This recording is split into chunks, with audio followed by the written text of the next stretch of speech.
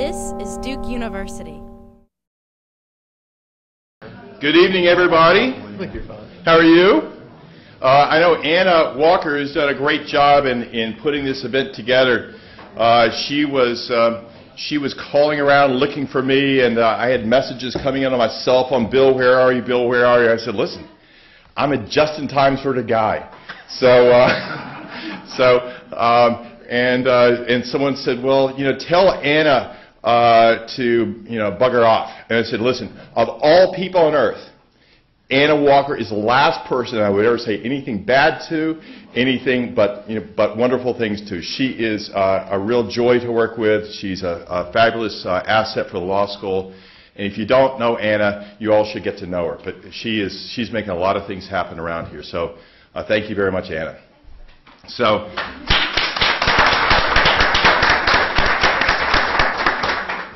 I'd like to welcome everyone tonight to this program. We're focused on entrepreneurship and innovation. This is something that we've been pushing at the law school now for 2 years. We're into our second year of the Law and Entrepreneurship Program. We're pleased that Kip Frey, who's sitting in the middle here, has taken over the helm of that program. Kip comes back to Duke with many things to offer. At one point, this is a guy who went to USC Film School, so he knows film. He worked for Ted Turner, so he knows all about how you do deals with just swinging your weight around. Careful. swinging your weight around. I'm sure he could tell stories about Ted Turner that would make everyone blush but Ted Turner. But Kip has been phenomenal. He's founded a number of companies. He was a partner at InterSouth, which is the largest venture capital firm in the region. After that, he went to Zimpf to found a new company that focuses on sound reproduction. And from Zimpf, he has become the CEO and president of Evo Apps, which is a company focused on taking social media and mining social media for information that will help large corporations and small corporations understand their place in the marketing world and their place in the product and branding world. We also like to welcome Glen Caplan, who's joining us. Glen is a partner at the Chapel Hill office of Robinson Bradshaw. Simultaneously, he's also one of the co-founders of Joystick Labs. These guys have put together a company that has funded and developed a number of gaming technologies. He has a number of games that are on the horizon. Can I say the number? Sure. Yeah, we funded 7 companies, and we should have the first 4 games coming out of that in the next 3 months. So that's pretty fantastic. And then finally, we have one of our students, Ryan Blackmon, who joins us with degrees from Campbell University as well as from UNC Wilmington. Ryan has specialized in bankruptcy, finance, and corporate law. He's currently working on his LLM program, on the LLM in Law and Entrepreneurship. He's had experience in the U.S. Bankruptcy Court of the Eastern District of North Carolina, the Small Business and Technology Development Center of North Carolina, U.S. Bankruptcy Court, and we're very happy to have him as a student with us. And I see he has some of his student colleagues here tonight supporting him. So thank you guys for showing up. We're really excited to have this group here tonight, and we're really excited to have you here tonight, because without you, this program would not be half of what it could be. And I really ask each one of you to think of ways in which you, your clients, your network can help us create a much better learning experience for the students here at Duke than we are otherwise able to produce on our own. And we can only do this through you. Thank you so much. With that, I'll hand it over to Kip. Thank you. I'm going to lean forward a little bit here. Ryan's classmates, some of Ryan's classmates are here, and since they're all my students, I just want to mention that while some of them are here, some of them are not here, and their grade will be reflecting that fact. once we get more toward the end of the semester. Thank you for coming tonight. I think what we might do is I think I'll free associate just a little bit about the entrepreneurial community in general as it's developing here at Duke, and specifically as it's developing at the law school, mostly in its embodiment in the LLM-LE program, which unfortunately is the worst name for a program. It's so hard to say, LLM-LE. It stands for, LLM is the graduate law degree, which I don't even know what it means. Does anyone know what those words mean? Sorry? Master of Law? Well, that's M and L. What's the other L? I think it's in Latin, though. So, yeah. Okay, so we're off to a bad start here. Okay. It's so nice you had to say it twice. But the program began last year, and this is our second year.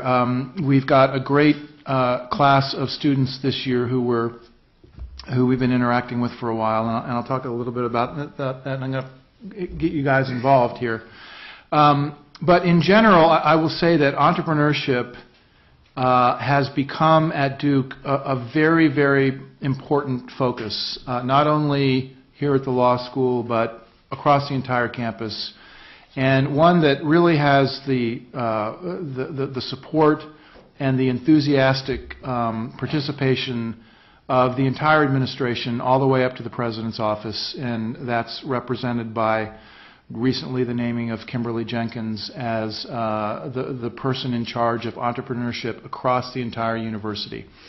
Here at the law school, as I said, we've recognized this with the LLM-LE program, and the program really is meant to provide one more year of academic and practical work for students who want to understand how this ecosystem, how this culture of entrepreneurship works, specifically in the Research Triangle Park area, but more generally around the country and around the world.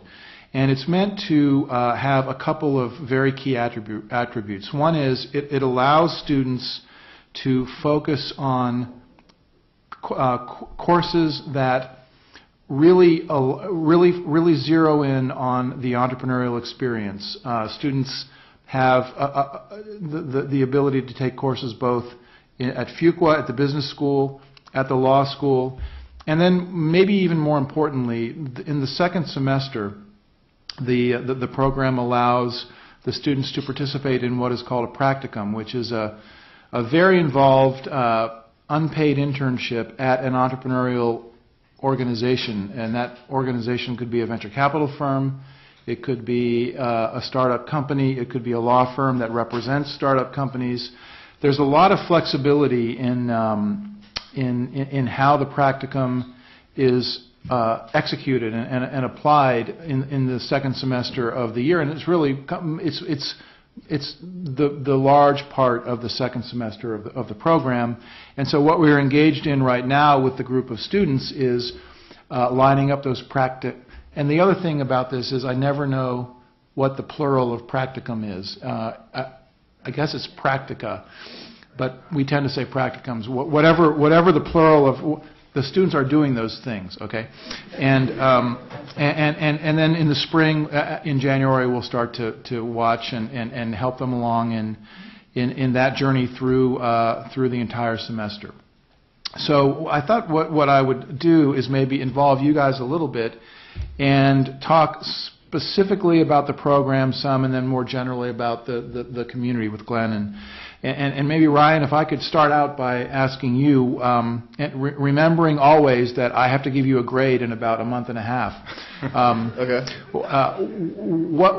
What has been your experience, and how was it different from what you thought it might be when you started the program? Well, your class has definitely been the highlight of my time here. To just start out by saying that. But this course and this program has been a lot more practical experience than law school, and it's definitely very focused on the startup enterprises.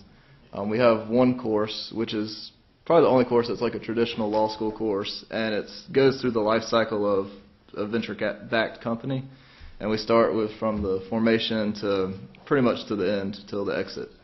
But there's other programs there's a program for entrepreneurship, which a lot of people are involved in over at Fuqua, and they actually work with some of the student companies here, some of the student startups, and actually are advising those companies. Personally, I'm in a course called Invention to Application, and that's where they take 5 different faculty technologies from the Technology Transfer Office, and I'm working in a group, and we take those and we narrow it down in the fall semester to 1, and then in the spring we move forward and try to commercialize that technology. And that's stuff that I never got in law school. I don't know very many law schools that are doing things like that. So it's very practical as far as working with companies and startups. And one of the reasons why this program, this LLM-LE program, exists at Duke is that we happen to have at our doorstep and all around us one of the most significant and thriving entrepreneurial communities in the country and really in the world. And it just seemed like a natural place to take advantage of all of the activities that are going on in that community. And one of the participants in that community and one of the active and central figures is Glen. I wonder if you could talk a little bit about where you see the community right now, what are the strengths, what are the weaknesses, and then we'll come back and maybe talk a little bit how Duke fits in with that. Sure. So just by way of background, I started my career after graduating from Duke Law by going out to Palo Alto, and I worked at Wilson Sonsini, which is a big technology firm, and then moved back to this area in 2005. So I've been here about 7 years and have a pretty good understanding of the ecosystem.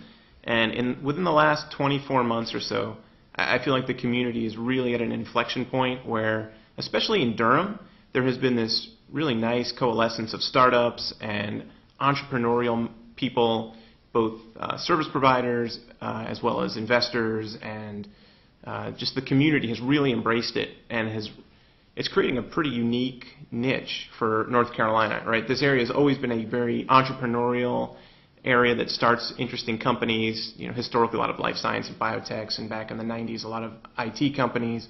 But we're really seeing, I think in Durham maybe, I don't have the full historical perspective, but I was at a panel today and they were talking about how if RTP was created back in the 60s to reflect America at the time, right? Very commuter, car-centric, we were spread out, very suburban. What's happening in downtown Durham is kind of what's coming next for America is this urbanization, people living and working in close proximity, not driving 25 miles to work every day. And so that's pretty exciting because there's a collective sense of community success. So the startups that are there, and it's a lot like Silicon Valley, they really want to see other startups succeed because they know that will reinvest itself. Those entrepreneurs will reinvest in the community, maybe provide seed financing to another startup, but also just providing support and credibility to the whole community. So it's pretty exciting right now. By the way, there are, I believe, on the order of 50 startup companies in downtown Durham right now. Is that about right, Bill? Yeah. Like a square mile. In about a square couple of miles. Okay, 50 of them. There may be 30 tomorrow, but there are 50 today. So, Ryan. That's right. Yeah. Ryan, how are you experiencing this community? What kind of things are you doing to inject yourself into the community and finding your way through it? Well, there's a couple things. The last 2 days I've actually spent at the Internet Summit, which was in downtown Raleigh. There's a lot of events like that. There's a lot of events through Fuqua. They have a lot of entrepreneurial. There's the Entrepreneur and Venture Capital Club, and they have a lot of events and networking things and things that involve startup companies and students. CED is probably one of the biggest ones around here, the Council for Entrepreneurial Development, and they're constantly having tech events, life science events, and different things where you can go to and just meet with people, hear speakers, talk about the industry, and kind of just get to know and understand the community. Glen, I know you're involved in a lot of things at Duke. How are you seeing the Duke culture evolving or changing with respect to entrepreneurship? Yeah, I think it's changed a lot, both from an administrative perspective, but also the students themselves. I think, 5 or 6 years ago, there were one-off students who had an interest in starting their own company, and now I feel like there is maybe it's just the times, but there are a very high percentage of undergrads that I come across who actively seek to engage with the community, are working on a startup or have an idea and want to connect with people in Durham or in the Triangle generally. And the administration has really embraced that. I think historically there may have been a little bit of a tension, right? There's not tremendous incentive for the university to support entrepreneurship because those are students who are no longer seeking employment at McKinsey or IBM, and that hurts statistics. But those, Mint.com was founded by a Duke alum. Taylor Mingos is a local success story. Started this company called Shoebox, did his dorm room in Duke, and is now, I think, has 50 employees in downtown Durham and is doing really, really well. So Jesse Lipson just sold ShareFile, started that, I think, as an undergrad at Duke. So the Duke undergrads it's a pretty vibrant. I think tonight is the finals of the elevator pitch competition. There's just a lot of activity happening on the campus. And there's now, just given what's happening in downtown Durham, a lot of crossover between the community and the students. And that's making both stronger. So that's pretty exciting. Just anecdotally, I'll say, and I've told my students this, I teach both here and in the undergraduate school, and 10 years ago, all of my students wanted to be consultants. They all wanted to go to McKinsey or Bain, and 5 years ago, they all wanted to be investment bankers. And that was just the thing. Today, they all want to be entrepreneurs. And there is clearly a cultural shift going on, and part of it is just recognition on the part of various parts of the administration that entrepreneurship needs to be a part of the fabric of American business going forward in a much more significant way than it has been, because we are the nature of value creation and job creation is just changing as we go forward. And one of the things that the program here really is meant to kind of address is how does that new kind of job creation get embodied in a student experience like the practicum. And Ryan, I wonder if you could talk a little bit about your experience in preparing for the practicum, where you're going to go, and how that's working out for you. Okay, I'm going to work with Bandwidth in the spring. I met with Chris Matan the other day, and it sounds like they have a lot of exciting things going on over there. Leading up to that, I spent a lot of time just looking into different companies in the area, trying to figure out, the law firm experience. You guys actually encouraged us to do something outside of the law firm to kind of get the business sense and the business side of things. So looking at that, and I settled on Bandwidth. I met the guys. It was great. But it takes a lot to kind of figure out where you want to go. There's a lot of different versus a startup, the venture capital, but it just kind of, after researching and meeting with a lot of people, a lot of coffee, a lot of lunches, just kind of settled on one. And I will say that the students in the program have been just incredible at putting themselves out there, seeking out opportunities to network with lots of different members of the community. We try to facilitate as many of those types of meetings as possible. And even if you only end up doing a practicum with one, having met several is just a great experience, I think, for as a student, really just getting to understand the dynamics of sitting down with someone who's a member of this entrepreneurial community and just communicating with them. Glenn, I'm curious from your standpoint. I know that you know somewhat about the program, maybe not a whole lot. What do you think of this type of academic experience? It's fairly new. There are maybe a couple of other schools in the country doing it. What do you think about it in terms of its fit into the community and how it might become significant? Yeah, I think just since this is my area of law, as a person who wants to hire associates, I think it provides... Don't say that. Well, no. You're going to get mobbed right at the end of it. But, it provides these students with a really good competitive advantage when you go into an interview and you can speak, with much more authority on the substance of what I do every day and what you would be expected to do every day. I think all things being equal, you're going to have a serious competitive advantage in those conversations, right? When you hire a new associate at a law firm, I don't know what the statistics are, it might take 1 year to 2 years for the firm to be able to recoup its investment in you because there's a lot of training that goes on. Anything you can do to lower that cost, and I think the practical experience you get, what you were describing about going through the life cycle of a venture-backed company, it's just hugely valuable because those are things that you graduate from law school from a traditional program, and you learn on the job, and you're constantly training, and unfortunately sometimes for your clients you're kind of being trained on their nickel, and the firm has to write that time off, and that's part of their hiring costs for you. But if you can come in and hit the ground running, that's very valuable. I guess the challenge would be, and it's still so new, I don't know that we figured it out, is how do you incorporate this degree into the traditional hiring cycle of a law firm? You know, that's a challenge, but I think at the end of the day, if it's producing the best candidates, that will work itself out. But Yeah.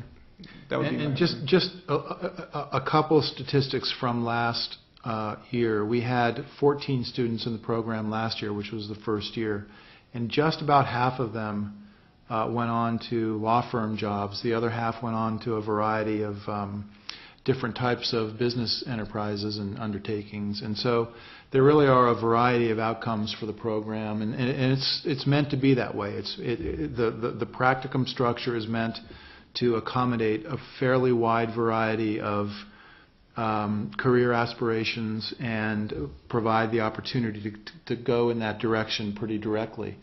So I think as we learn more about how to best position our graduates coming out of here, we're going to get smarter about that. But you are exactly right. It's not only is it challenging in terms of how you fit it into the traditional hiring thing, but most law firms are set up to have clerkships in the summer. Right.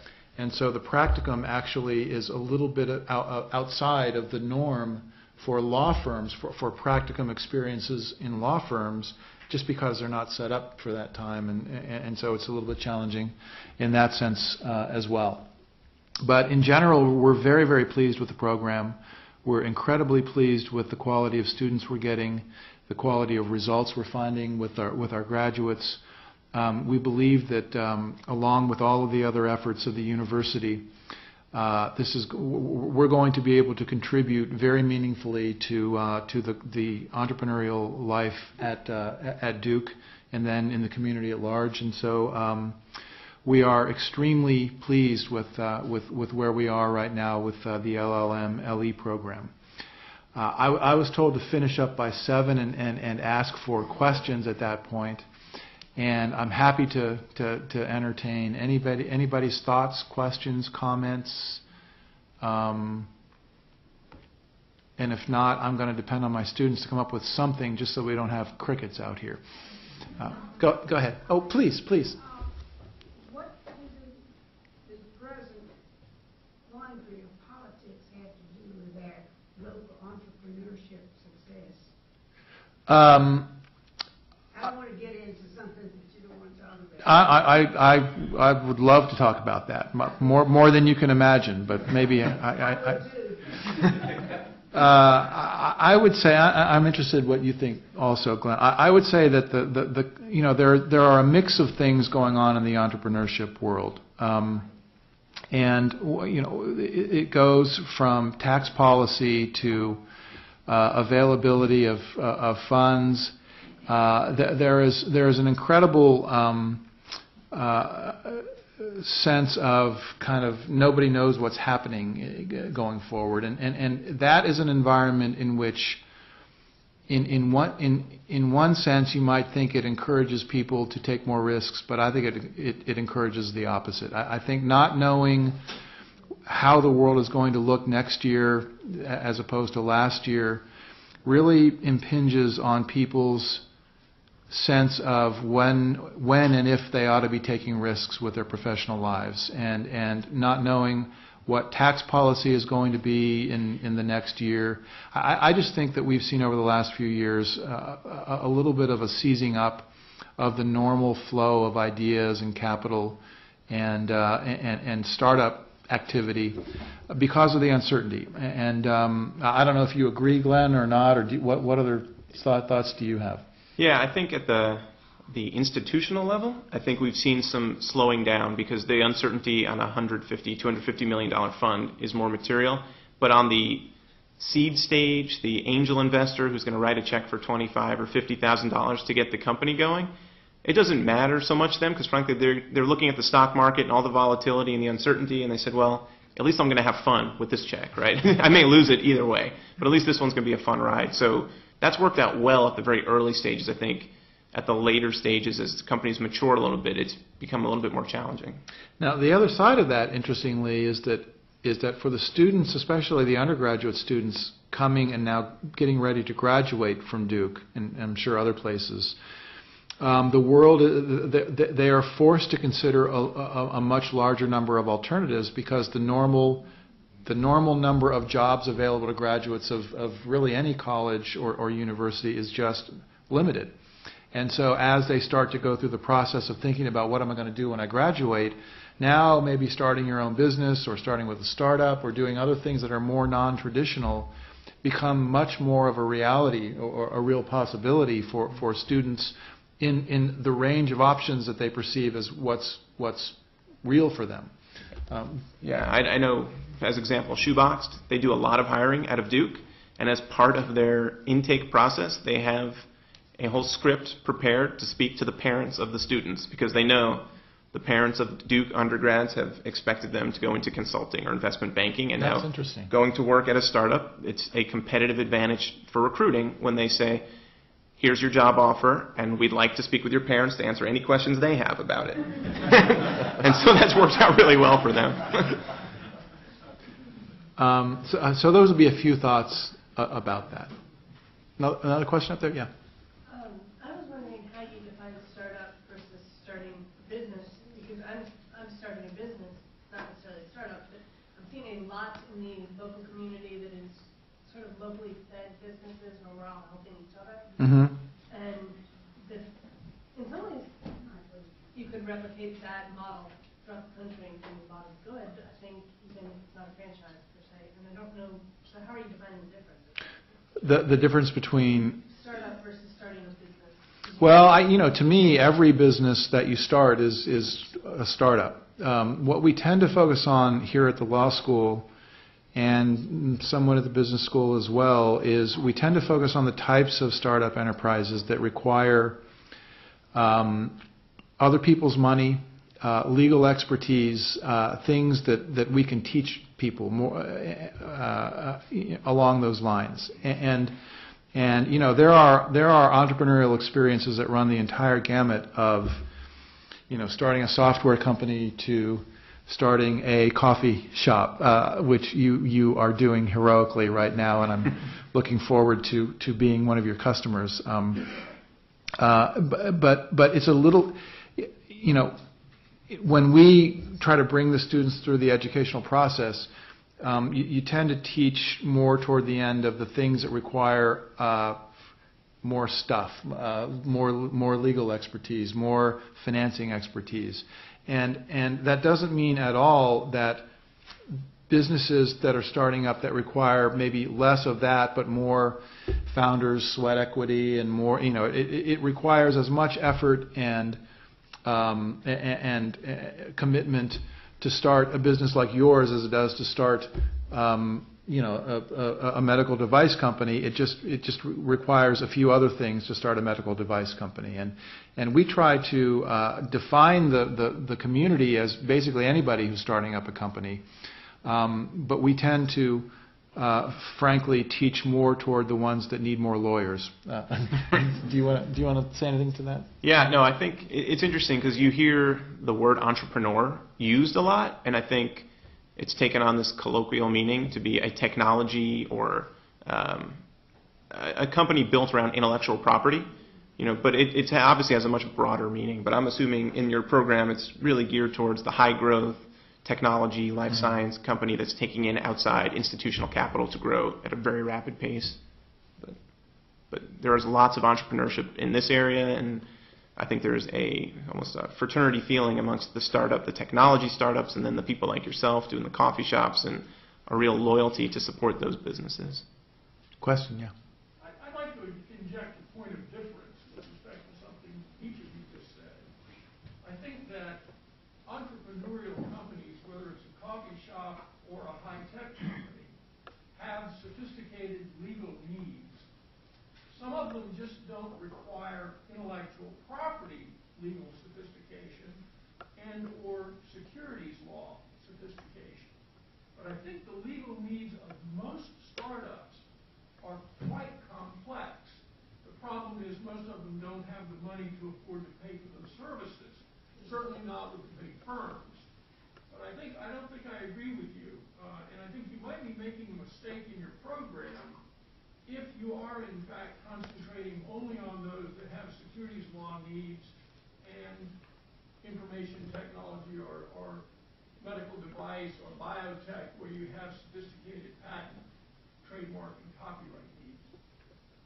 Okay, yeah, that's a fair point. We unfortunately we have to select from among the entire world of possibilities, to focus a little bit on one type of company. But I clearly agree with you that that there are sophisticated needs in really any company. You've had that experience, right? Yeah, there's some. But keep in mind, this program is being run by someone with an iPhone in front of him, and he's using a CD-ROM as a coaster. So that gives you a sense of his background. I'm the CEO of a smartphone company, so I understand. Yeah. Yeah. A little bit related to that, how about social entrepreneurship? Do you have much of it? Well, interestingly, social entrepreneurship is as active and has as active and enthusiastic contingent or following at Duke and other places as any other type of entrepreneurship. And in fact, last year, one of our students did a practicum at Triangle Community Foundation because he had a very specific interest in that career path. When you look at the Duke Startup Challenge and other kind of startup activities on campus, I would say a very significant number of the student projects that come forward tend to be socially focused and social entrepreneurship. And I think some of you guys who are looking at participating in some of these things have seen that. Ryan, have you seen that? Well, most of my stuff has been the medical device, the biotech thing. I know there are a lot of social things, and I know several of our students are very interested in the social enterprise and things like that. So I think that's the good thing about this program is there's enough flexibility built into it that if that's your area of interest, that you're encouraged and allowed to go pursue that. Whereas if somebody is more interested in tech, they can go do that. So I think that's part of the beauty of the flexibility. The other interesting thing about social entrepreneurship is there is probably as much academic activity and research in the area of social entrepreneurship as there is in more kind of grubby capitalism. And I think the reason is that social entrepreneurship has some things in common with entrepreneurship more generally defined, but the nature of the impulse behind it is different. The networks required to be successful are a little bit different. The factors for success tend to have some other facets to them. And so there's a lot of great academic work being done, a lot of it over at Fuqua, as a matter of fact. One of the world's leading researchers and academics in social entrepreneurship sits over there, and so it's a big part of the community here. There's also Bull City Forward over in downtown Durham, which Duke professor started up Chris Gergen, and it's an incubator for companies with a social entrepreneurship mission. And he's trying to turn Durham into the world's hub of social entrepreneurship. So there's actually a lot of interest in the community in it. And hopefully they'll drink a lot of coffee too while they're... That's right. Yeah, question. Yeah, I guess a question. I'm actually a third year here at Duke Law School, and I've just been working with some of my classmates over at the Fuqua School of Business and some individuals in the general community. And we're actually starting an internet-based startup in January. And that's kind of what I find out, for a student that's starting an internet-based company, what would be the best method of finding mentorship? I think, a lot of people say, I'm going to start a company, and that's a great idea. But I think a lot of times it's finding someone with expertise, knowledge to try to guide me to the path of, should I go to a person to invest in my company and not take all the equity? These are questions that I have a general idea of what I think would be smart, but I don't have someone that can help to guide. That's what I find out what would be the best method to find someone that could provide an expertise. Well, I think to start with, what you're going to find is this community is unusually welcoming of new people trying to do things, and I would guess that 90% of the people you end up calling with your issue would be more than happy to help you. Now, the way you find out who it is you ought to be calling is, I would suggest, and I don't know what exactly your business is, but there's probably someone or some number of companies in the area that have done something along those lines, or generally in that genre of thing. And literally, if you just simply find out who those companies are, find out who the CEO is, and dial up the phone, I would say the odds are huge that someone will take your call, spend some time with you, and if they can't be helpful to you, suggest someone who would. There just isn't any substitute for picking up the phone and just making contact. And you will be surprised at how receptive people are in this community. Do you agree? Yeah, I grew up in New York, but I guess it's Southern hospitality. It's a very welcoming community, and anyone you talk to will either help you directly or put you in touch by a warm introduction by email or phone with the right person to talk to. There's Do-Hatch over at the engineering school that you could register. I'm a coach on call, and there's lawyers, accountants, bankers who show up once every week, I think it is, and will provide guidance and just informal mentorship, and then those people will help you get in touch with the right people. So definitely opportunity. There's also a mentorship program at the Council for Entrepreneurial Development also, isn't there? Mm-hmm. That's right. I think that's a little bit more formalized, but you should get to know those people as well. And if anybody won't return your call, tell me who they are, and I'll call them. Yes? Yeah, if it's a technology-related company, there is a mentorship program that's being run now through NC State. Is that right? Okay, great. Do you know what department? I know a couple of people who are associated with it, but I'm not sure exactly what organization at State it's coming under. Okay. I know they've got kind of an incubator thing going over on the Centennial campus, and I got a feeling it's out of there, but okay. I'm not sure. Great. Ashley Hudson is the director of that incubator. If you want to try to send her an email, she may be able to help. Other thoughts or comments? Yeah. If your program becomes everything you want it to be, what does it look like, and how does it get there? Well, so a couple of things. One is I think it stays fairly small for the foreseeable future. I think it stays in the 20 student range. One of the things that we've, I think, tended to be successful at is really tailoring the experience, kind of handcrafting the experience for individual students' needs. And I think growing much larger than that presents some problems of scale that we would have to get a little bit more experience with before we can go much farther than that. The other attributes would probably be that it becomes so ingrained in this community that my students end up becoming the buyers rather than sellers in these practicum conversations, and people are coming inbound to us and saying, we've heard great things about these students and this experience, and how can we get one of the coveted spots in bringing these practicum students into our companies. And then, I think the third thing would be that the program itself becomes known and respected for producing a set of skills and a set of experiences that create measurably more prepared, name your profession, lawyers, business people, whatever, as they come out, and that the value of the experience gets reflected in the level of notoriety and the kind of cachet that the program has. And if we can accomplish those things, I think we've got the ability with this community to leverage all of the strengths of Duke and what surrounds it, and make this program really special from a lot of aspects.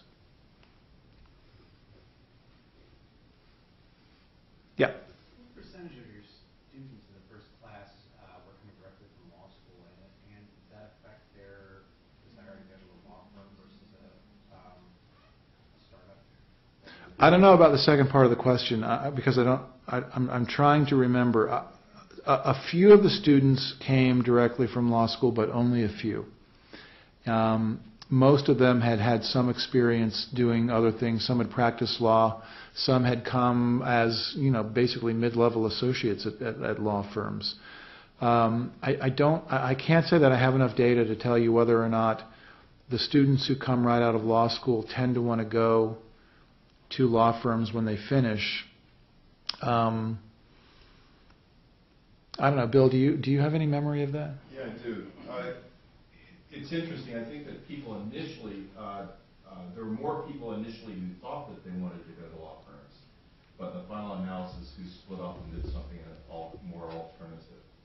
And I think that's a function of people just initially selecting something that was more comfortable to them, and also a function of this was what we as the school were more comfortable with initially. And so I think as the program progressed, we understood that it was part of our role to facilitate the best and the highest for the students, rather than bring any sort of predisposition as to what they should and should not do. And so I think we've become, certainly with Kip's help, I would say that getting some of these students into non-traditional routes has been very successful. And the success that we had last year in getting these guys into practicums outside of law firms really helped cement the success of the program in that respect, and therefore created that as a more viable route than maybe we had feared or thought we could do. And I will say that we're very aware in the program of this experience not being, in essence, the fourth year of law school, and not being a 4L experience.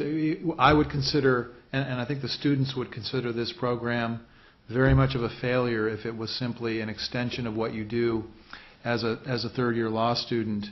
And so I think there's probably some emphasis on making sure that a much wider range of possibilities are available to students, whether they want to take advantage of that wider range or go to a law firm that represents entrepreneurial clients. That's kind of up to them. We don't have a dog in that fight, really. It's fine with us as long as the students feel like they're truly being served by the range of options that they have when they leave. Yeah, Ken. Sounds like a great service, broadening it out to the LLM students and getting them to consider non-traditional careers, and understanding that it's distinct from the JD program. Nevertheless, do you see any of that potentially trickling down to the JD program? That sense of, gee, it might be attractive to consider something other than law firm? I think that's been happening for many years now. I think the statistics are that something like 30% of students at some random sampling of law schools end up doing non-law firm type jobs. Is that about right, Bill? I mean, it's really, the value of a law school education has kind of broadened in people's sensibilities already. As we go forward and get more visible here at this law school, I think that the possibility of doing something entrepreneurial might come more directly to the forefront. But in general, I think that's part of a larger trend of people viewing a law school education as a means to a wider variety of ends than working at your firm or others. So, yeah. Is there any thought toward how you can help alums who, not like me, but alums who at law firms will want to do something else? Find some roots. Because 14 people is not necessarily very many, but a lot of alumni might want to look at a non-traditional career.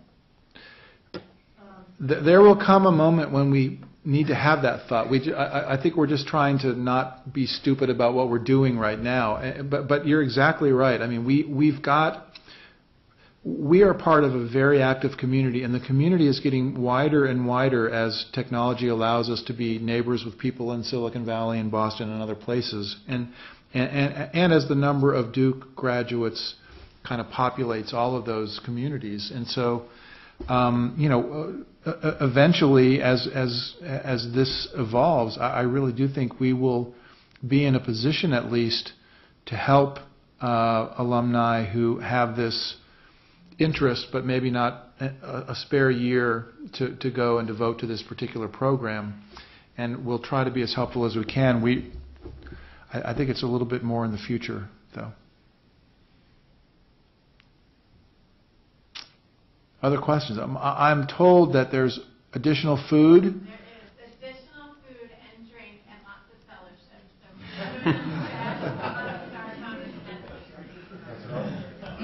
Thank you. Produced by Duke University. Online at duke.edu.